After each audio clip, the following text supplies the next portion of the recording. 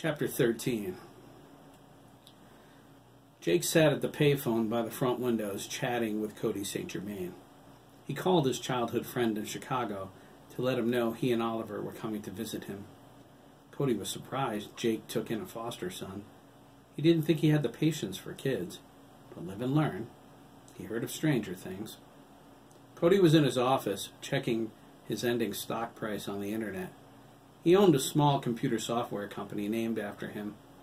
He was as brilliant as Dr. McAllister, one of his idols, but was by no means as big as Microsoft.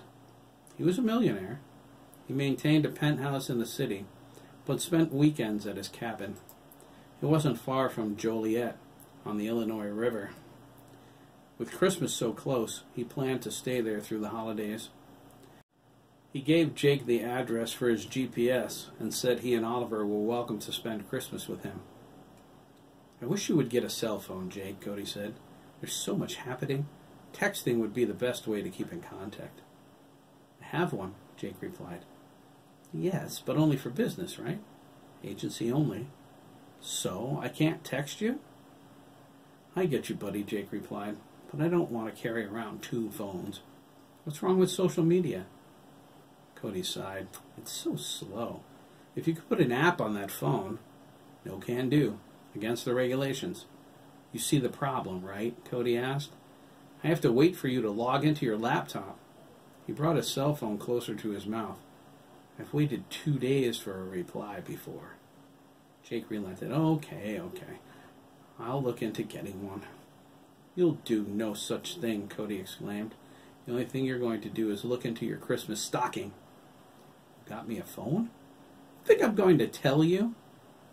"I'm glad you're not going home this year," Jake said, tucking his notepad with the directions into his shirt pocket. Cody said, "I'm sending my mother to Hawaii through New Year's. I'm swamped here. It'll be a working vacation for me." "I'll bet," Jake replied, a note of sarcasm in his voice. "You..." He paused, interrupted by yelling. The voice was so loud he could hear it over the diner's patronage. They could, too. Conversation stopped. Everyone turned their attention toward the parking lot. Jake told Cody to hold on. He leaned over, peered out the window, and saw 3 menacing youths shoving Oliver through the side door. Jake thought, "I hope Oliver doesn't hurt them too badly." "Cody?" he asked, watching the dining room tables empty. Everyone moved to the windows to watch the spectacle. "I have to go. We'll be there the day after tomorrow, okay?" "The day before Christmas Eve?" Cody asked. "I'll definitely be at the cabin. Call me if you get lost." "Sure, buddy," Jake said, "when pigs fly." Jake hung up and sauntered over to the windows with the rest of the rubberneckers. Daisy filed in next to him, nervously insisting that he do something. Jake shook his head. "Don't worry, Daisy," he said. "Just watch." Daisy stared at him like he was out of his mind. Oliver stood in the parking lot with his hands at the ready. Robbie and the other 2 boys circled him. He crouched low, prepared to defend himself if they were foolish enough to attack. All this over a video game, Oliver thought. He could scarcely believe it. He sensed the patrons' apprehension behind him in the diner. No doubt they assumed, due to his size, he was about to be seriously hurt.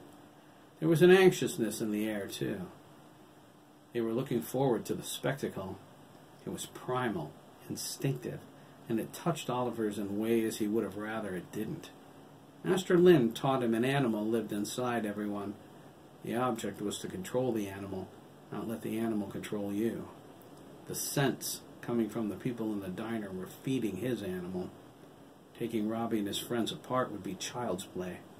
Oliver sincerely hoped none of them ended up dead. Robbie feigned an attack. Oliver moved with him, not fooled at all. He knew he wasn't going to strike. His scent was all wrong. Oliver also sensed that the other 2 boys weren't going to do anything until Robbie did. Their dance continued. Inside the diner, Daisy's paranoia grew. "I'll call the police," she said, her concern for Oliver's safety overflowing. Jake caught her arm as she moved, but barely. He had to reach over 2 other people and stretch to do it. "Don't bother," he said, his tone serious. "Call an ambulance, Daisy. Your boys are going to need one." Daisy opened her mouth to respond, but then she looked into his eyes. There was something in them that told her he wasn't kidding. She headed to her office in the back room. When she got to the phone, she called the ambulance first, and then called the police. Jake leaned against the window. "Come on, Oliver. You don't have all night for this crap." Oliver looked over and flashed him an okay sign. Jake stood bolt upright. "You can hear me?" Oliver nodded. "Oh my God," Jake gasped. Robbie, taking advantage of Oliver's apparent distraction, dove at him from behind. Oliver felt the rush of air from his movements. He stepped to the side, out of the way. Robbie sprawled forward, face down on the dirt. He jumped to his feet and whirled around, his eyes raging. "Stand still and fight, you pussy!" Robbie spat, his face flushed scarlet. He dove next, arms flailing. Oliver caught one of them and slipped under it. He lifted his foot and brought it down on the back of Robbie's knee. Oliver slammed him into the dirt flat on his back. He followed the move with a quick punch to his jaw. It was so fast, it was a blur to everyone watching. The small boy tried to hit him from behind. Oliver caught his fist without even turning around. He pivoted on his left foot and front kicked him in the chest and then in the chin. At the same time, he twisted his wrist. The small boy flipped over through the air like a pinwheel. Oliver deposited him on the ground next to Robbie. He hit the dirt twice as hard, knocking the wind out of him. Oliver let him go. Christian grabbed him from behind in a bear hug. He strained to lift Oliver off the ground, but gasped when he didn't have the strength. Oliver was too heavy. The wolf boy flexed and broke free. He thrust back an elbow, striking Christian in the side. He spun around and hit him with a tirade of punches to the abdomen, chest, and finished with an elbow uppercut. Christian lifted a foot into the air. He was unconscious before he hit the ground. "Yeah!" a man inside the diner cried. He was a hefty biker with food stuck in his beard. "Hit him like that again!" He turned to his buddies. "Cecil! Donnie, look at this kid go!" Jake smiled. Oliver turned to see the small boy running away. A wise choice, he thought. Robbie struggled to his feet, shifting from side to side. Oliver was about to ask him to stand down when he heard a click. Robbie had a switchblade. He held it out. "Come on!" he cried, spitting blood. His lips split down the middle. "I suggest you put the knife down," Oliver warned, his eyes narrowing. He felt something inside, something savage. It crawled into his mind, thick and inky. He didn't realize it, but he was growling. Robbie lunged, knife first. Oliver grabbed him by the wrist, one-handed. He squeezed hard, forcing Robbie down to one knee. He leaned into him, baring his teeth and growling louder. The color ran out of Robbie's cheeks when he looked into Oliver's eyes. They were glowing with a dim purple light. Oliver smelled Robbie's fear. He felt a tidal wave of loathing wash over him. He was drowning in an irresistible desire to hurt Robbie badly. So Oliver did.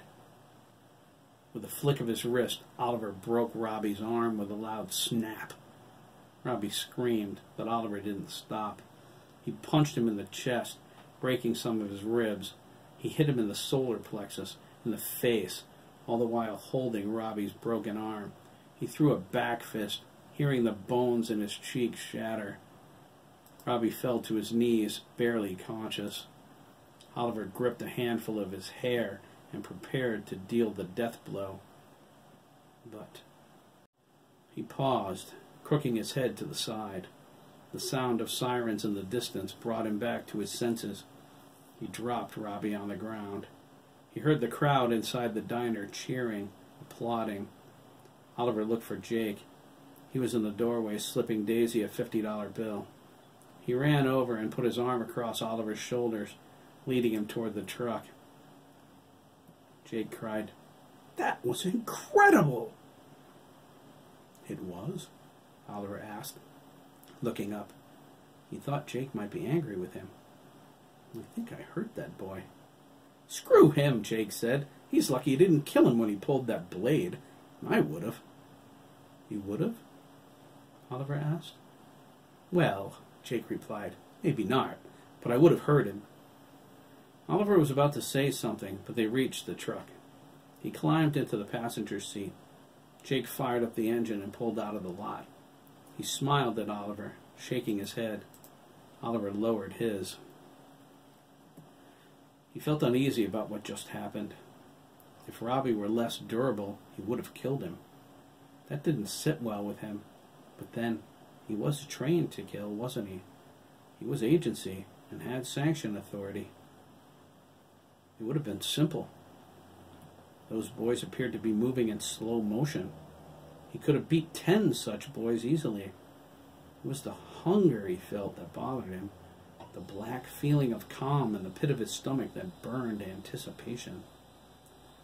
Jake asked, "Are you okay, buddy?" 2 Kansas state troopers in an ambulance got off the highway on the westbound side. Jake entered on the eastbound side, quickly building up speed. He reached over and gripped Oliver's shoulder. "What is it? What's wrong?" Oliver's gaze was a million miles away. "I'm not sure," he softly replied. "When that boy Robbie pulled that knife..." He looked at Jake fearfully. "All I wanted to do was taste his blood."